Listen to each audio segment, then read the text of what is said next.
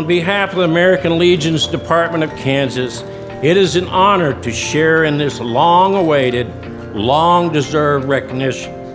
Harry W. Colmery, architect of the GI Bill, was the 19th National Commander of the American Legion. He held virtually every office at every level in the nation's largest veterans organization, from Commander of Topeka Post 1 to the Department Commander of Kansas, to the highest national offices until he passed away, ironically, in 1979, attending what he loved most, an American Legion convention.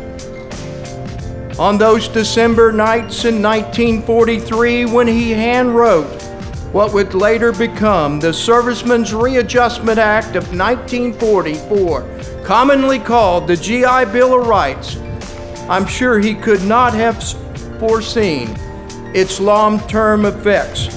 No one could have. He simply went to work, quietly distilling more than 600 bills into 10 key provisions that would give American veterans a fighting chance to succeed when they came home from war.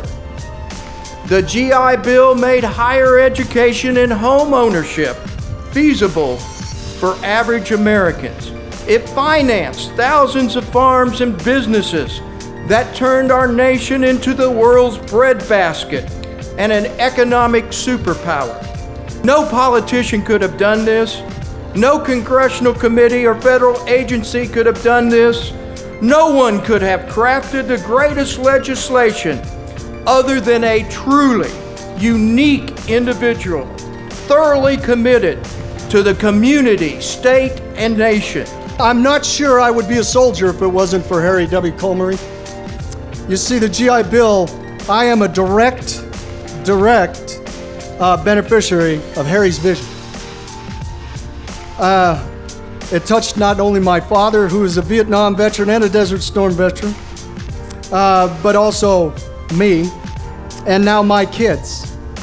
You see, I am a soldier for life, and this doggone program has made it possible to educate the next generation. So, on behalf of all the current serving veterans, thank you.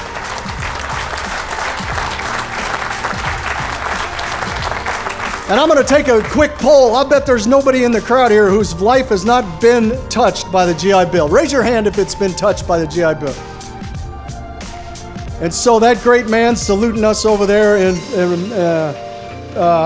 forever has led us all to be the greatest nation on earth.